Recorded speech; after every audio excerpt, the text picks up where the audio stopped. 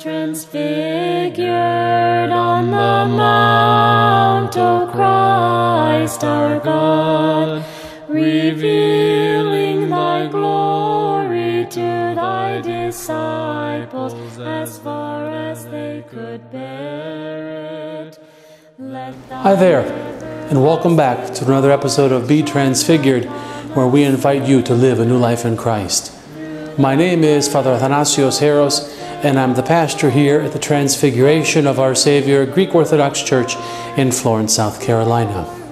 Today is the Feast of the Holy Cross, the universal exaltation of the precious and life-giving cross of our Lord and Savior Jesus Christ. Now that's a mouthful, but it's worth saying every word because there's power in the cross. I'll be back in a moment.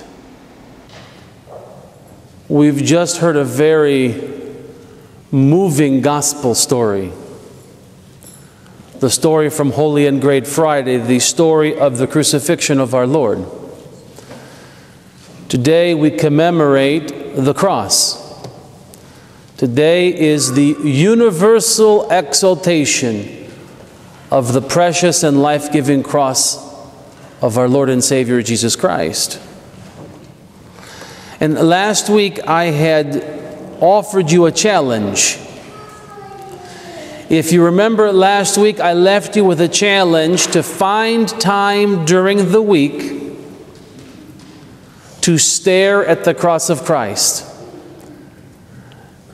Either a cross or an icon of the cross or an icon of Christ crucified. I had challenged you to do that during the week, and I had suggested that when we keep our eyes focused on God, specifically the cross of Christ, our struggles seem to fade away, even though they're still there. Because there's power in the cross of Christ.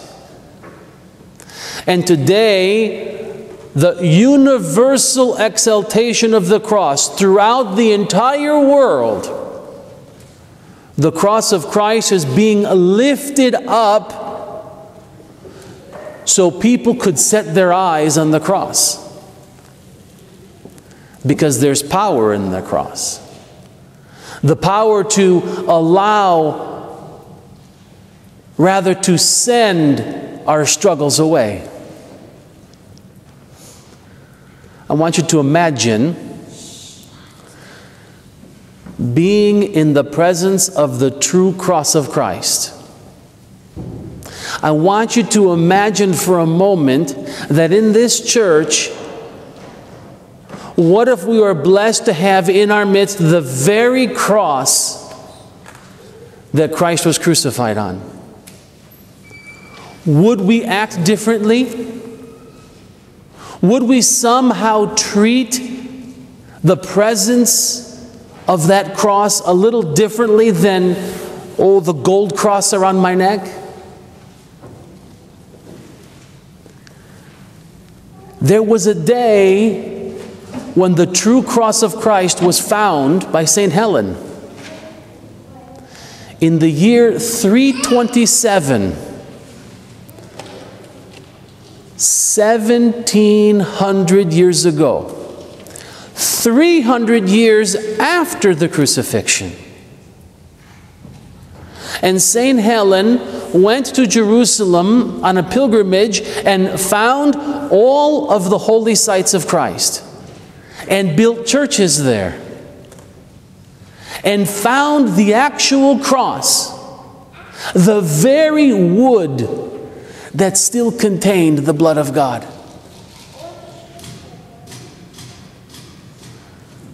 And if there was any doubt in the power of that cross, my brothers and sisters, there was no doubt that moment when she found the cross, as it immediately began to perform miracles. Sick boys and girls, their bodies just set on the cross, healed instantly. Because there's power in the cross. And so the cross was set up in the church as a symbol of God's victory. Remember, her son Constantine had seen the vision of the cross. And tuto nika, in this sign is victory, because there's power in the cross. And Constantine, wanting to defeat his enemies, embraced the cross as his symbol of power. And in acknowledgement of his victory, gave freedom to the Christian people, because there's power in the cross. And for hundreds of years, the cross has been flying as a banner over our churches, as a symbol of God's victory, because there's power in the cross. It is no accident that in our world that is so struggling, we as Greek Orthodox Christians go to the hospitals, men, women, priests, deacons, bishops, and we all do the same thing. We do the sign of the cross on ourselves and on our sick brothers and sisters, because there's power in the cross, my brothers and sisters. And this power is given to us by God, not to defeat political enemies, but to defeat Satan. And the hymn that we sing today, Soson Kyrie ton laonsu, ke evloison tinklironomiansu, nikas tis vasilevsis, grant victory katavavaron, in Greek, against the barbarians.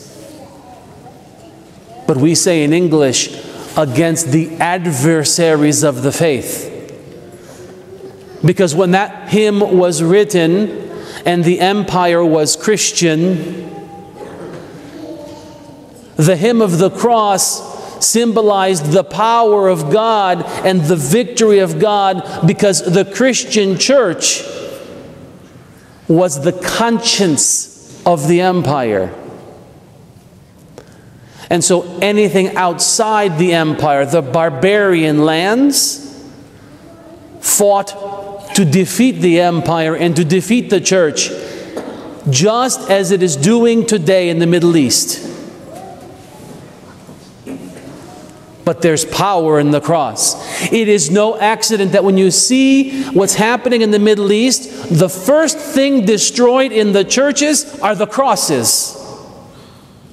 The enemy climbs to the top of the cross, demolishes the cross off the church, because it is a reminder that they're fighting against God, and they will not win, because there's power in the cross. They enter our churches throughout the world, and they desecrate the cross of Christ. And they, in ancient days, with spears would poke the eyes out of the icons. Today, with guns, they shoot the eyes out of the icons, because they fear the power of God. And they don't want to be reminded of the power of God, because there's power in the cross. And so here we are in peaceful Florence, South Carolina. There's no one shooting at us. There's no one tearing down our cross that we can see. But every day the enemy tries. Every day the devil sends his angels, his demons, to cause us doubt. He causes us temptation to fall away and question, maybe there isn't so much power in the cross. I do my cross, but I'm still in pain. And this doubt, my brothers and sisters, is exactly what makes the devil happy. So today, the church brings the cross and elevates it to remind you and me and the devil and his demons that there's power in the cross of Christ. And yet, we seem to live like there is no power. We instead give our lives over to the world. And we say, oh, it's too hard of a struggle. You can't really expect us to fight all of those temptations. You can't really expect us to not participate in the life of society, even though the life of society is fighting against the church. We have given the power that was given to us and we've given it away. And instead, we allow the devil and his demons to have power over us because we doubt the power of the cross.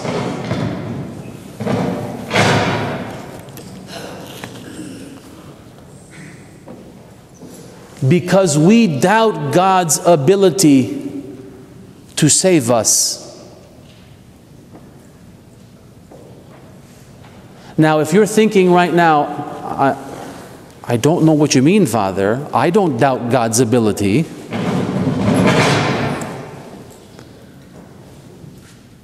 Then ask yourselves, when was the last time you put God's power to work in your life? When was the last time you took on the challenges of the temptations that are coming your way?